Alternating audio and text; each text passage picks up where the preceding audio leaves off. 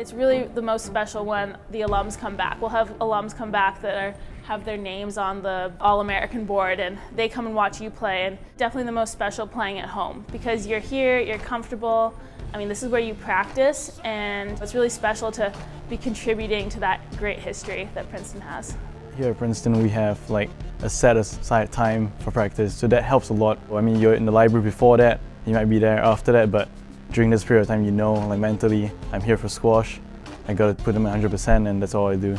That's more or less like an hour or an hour and a half of drilling. And towards the end, we usually do some fitness. It might be on the bikes, on the court. There are a lot of different ways to do it, but the coaches generally try to mix it up.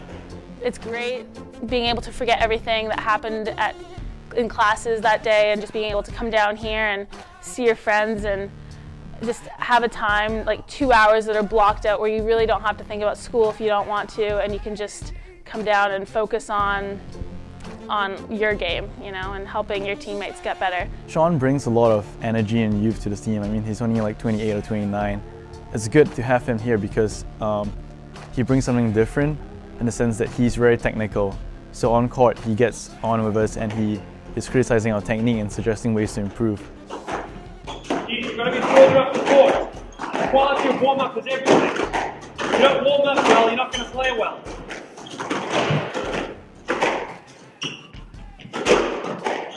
It's better, Michael. You might not feel comfortable now, but the point is to progress, right? So Sean is really hands-on. He's really like in your face about like getting things done and about how you're going to improve, and he knows the way each player is going to improve.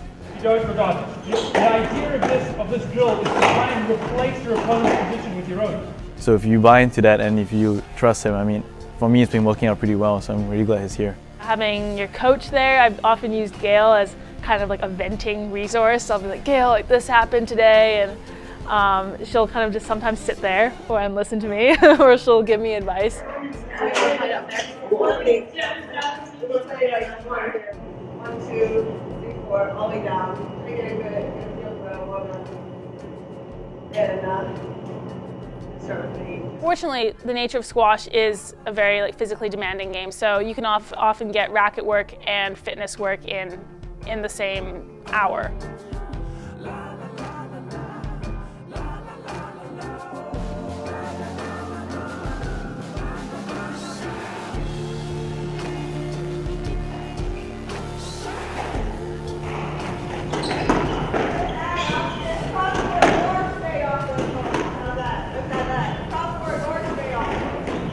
On match days, the away team usually gets the courts right before the match, and we get it for like 45 minutes from 12:30 to 1:15, and then from there we head to the locker room to just relax. Some people take showers to refresh themselves up. Some people are just stretching. We'll have our little hit. We'll probably hit for like 45 minutes or so. Then we've got about an hour to kill, so we'll go back and we'll do goal setting. We do that as a team in the locker room. So we'll go do that. We do an individual and a team goal. And before, like 15 minutes before the match, we meet together as a team with our coaches and basically just talk about what we need to focus on. In the bubble, okay? Get yourself in the right frame of mind to have a good performance today, okay? Whether you start well or you start badly is irrelevant. On your court, you keep going through the process, right?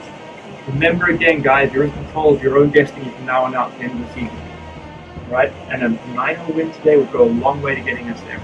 Not that, whatever the score might be, that's fine, but you give it your best shot. Try and get the best result you possibly can.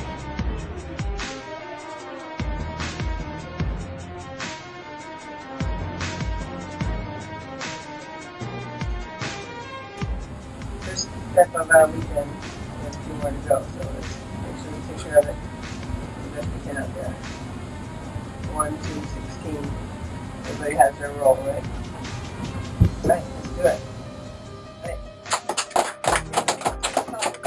And then about 15 minutes before 11, when we're supposedly going to go on and go do intros, we'll line up as a team in order, and then we walk on at about 10:55 and you do intros. Generally, I like to tend to just focus on my individual match because I find like, especially as a junior now, I've been used to the college scene. As a freshman, I was sort of like overwhelmed by it. I would be cheering on my teammates and not like focusing on my individual match. So this year I found that like it really helps to just like separate yourself from the emotion that's going on. So like maybe 30 minutes before my match, I'll just be on my own, listening to music and just like zoning in what I have to do.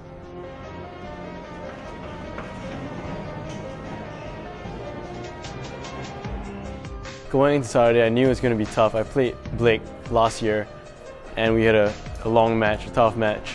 So I knew this year was going to be equally tough. And especially going in, knowing that we had Yale the next day, we sort of had to like block that out, and I tried my best to just block out that match and just take one match at a time. So going into that, I was really focused on the match at hand, tried to be aggressive right from the start and be really in control of the center area, the tee, and I think it worked pretty well. You've got to be mentally and physically ready to go on and play. So it's a very quick turnaround to go from that to focusing completely on your match and getting yourself psyched up. So I'll probably go down and warm up on the bikes and try and get into my own space down there and warm up on the bike, put my music in, try and isolate myself from that match that just happened, try and forget what happened and use it as motivation to bring into my match.